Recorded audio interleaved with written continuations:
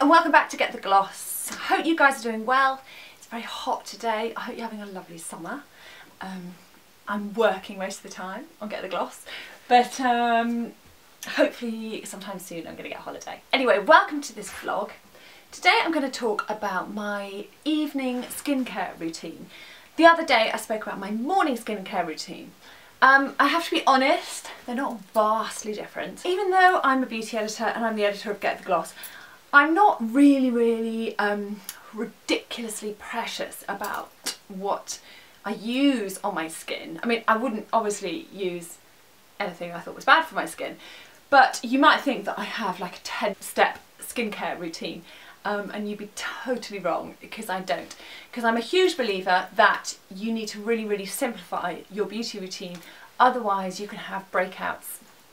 And if you apply too many products that will muck around with your skin too much, it can cause you all sorts of problems, such as breakouts, adult acne, and broken veins, etc, etc. So I think you've got to be very gentle with your skin and simplify it. In fact, whenever I've spoken to dermatologists, if ever anyone has a skin problem, when that person goes to see the dermatologist gets them to strip their skincare routine right back, and they tell them to use something like Cetaphil, which is a pH balance pharmacy product. It's like a moisturiser and a cleanser that's very simple, no fragrance, nothing, and they tell them to use that and then try and work out what's causing their skin problem.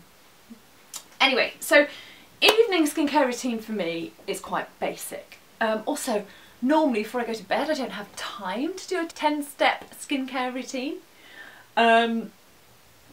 and I'm often too tired anyway, as most people are. So first up, I will remove my eye makeup. Now, I know there are lots of expensive eye makeup removers, especially a lot of my friends use really expensive ones, and they're always quite shocked to hear that I really love this Nivea eye makeup remover. But I really do love it. I love this, and I love Simple. I don't like the oily eye makeup removers, because I find they leave a sort of a film in your eyes that makes it really hard to see afterwards, and that you have like a misty film in your eyes. Absolutely can't bear that.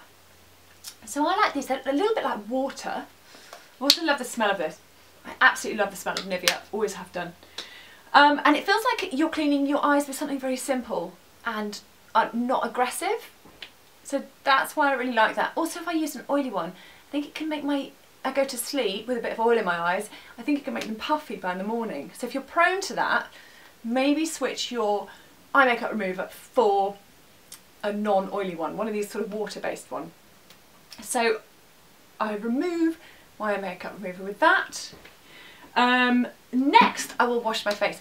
I'm a big fan of wash-off cleansers, and I have to say I do like a little bit of foam.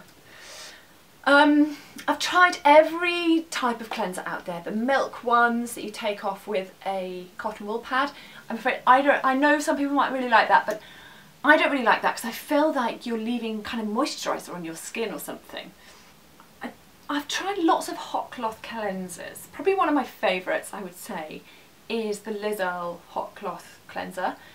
I don't really like the oily ones that much. I find them a bit oily and a bit greasy, and the Lizzle one isn't. It's more of a cream that you massage into your face, so I like that. But my favourite thing of all is a wash-off cleanser. Now, I'm a big fan of these sort of foaming mousses. This is by a skincare company called Institute Esthetherm. I believe it's available even in Space NK, and it's just very gentle on my skin. It's called Pure Cleansing Foam, and I apply it all over, rub it in with a bit of water and wash it off, and it leaves my skin feeling very clean without feeling dry or, you know, squeaky or like it's about to crack. So I love those. Once a week I might apply this Refine and Polish Miracle Balm by Aurelia. This is a beautiful skincare brand. It's absolutely gorgeous. Actually, their cleanser is actually really amazing. and I believe that American Vogue voted it as one of the best cleansers ever to have been invented, which is praise indeed. Anyway, this is an enzyme polish. So it not only contains little kind of granules that dissolve as you rub it in, but it contains enzymes that when you have to leave it on for a few minutes, and little enzymes sort of almost nibble away at lots of the dead skin cells on your skin. Leave it on for a couple of minutes and then give it a rub, and you'll feel that the granules sort of slightly disappear and they're not harsh on the skin. Some exfoliators are too harsh, which can scratch the skin, can cause breakouts and can cause broken veins if you really scratch too hard. So this is amazing. It also smells of chamomile, eucalyptus, rosemary and bergamot. So before you go to bed, it's like a sensory sort of heaven. It's gorgeous. But I probably only use this once or twice a week. Basically when I remember. As you can tell, I'm not totally religious about it all. I never sleep in my makeup though. That is one thing that my mum always said to me, never sleep in your makeup. And I never ever do. Sometimes, because I've got kids and things, I'll fall asleep on the sofa, or I've been known to fall asleep in my kid's bed, and I'll wake up and the first thing I'll do is I'll go and clean my face. If I can't be bothered to wash it, I use what's called a micellar water, which is like a cleansing water, take off my eye makeup and the rest of my makeup with cotton wool pads, and that leaves you feeling quite clean. Anyway, after my cleanser, I normally use a serum, and this is Clinique Smart serum, which I've mentioned before, which is a state-of-the-art, super crazy, genius serum that basically targets the problems you have with your skin. So if you have, say, pigmentation, it will target that. If you're prone to breakouts, it will target that. If you need cell renewal, it will target that. If you have lines and wrinkles, it will target that, etc, etc. It's very clever. So I have started using this last month. I think it's really good. I think my skin is looking and feeling good. And sometimes in the summer I've just used that.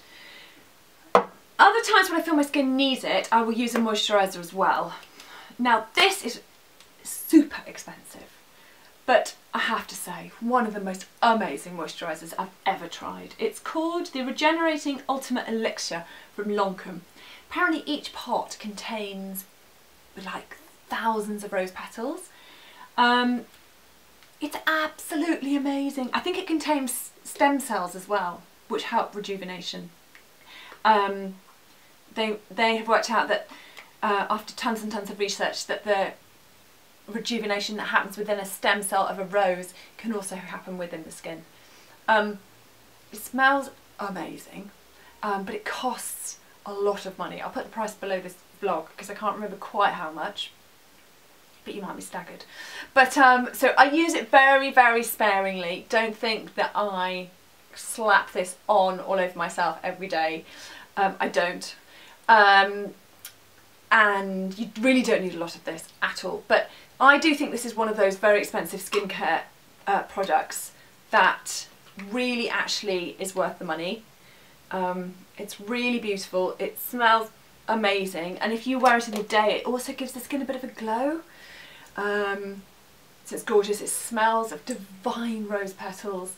Yeah, it's just beautiful. It's like the sort of ultimate Lancôme product. It's the pièce de la résistance in the Lancôme range. Yeah, it's absolutely gorgeous.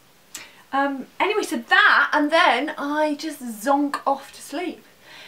If I'm feeling particularly awake, I might have a bath before I go to bed, and I might use an Aromatherapy Associates bath oil, probably Deep Relax, that will literally sort of knock me out for the night. But literally, that's it. Also, if I'm feeling very pale, sometimes I might use a self-tanning product instead of, say, a moisturiser at night. One of the best for overnight, I think, is James Read's Sleep Mask Tan. I haven't actually got it right here, but I've got it upstairs. And yes, you put it on at night and then you wake up looking all bronzed and glowy. So that's a really good tip off.